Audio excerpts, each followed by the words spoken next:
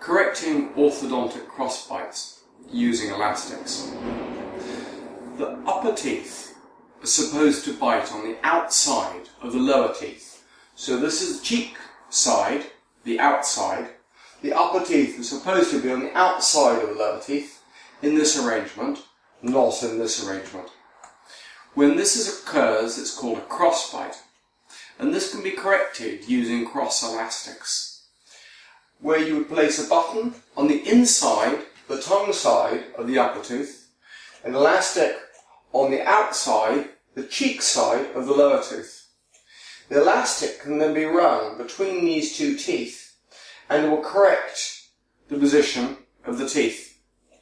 The tooth that's held usually with an orthodontic appliance, such as in this case the upper, will move less than the lower that's not held with the orthodontic appliance, and in these relative terms.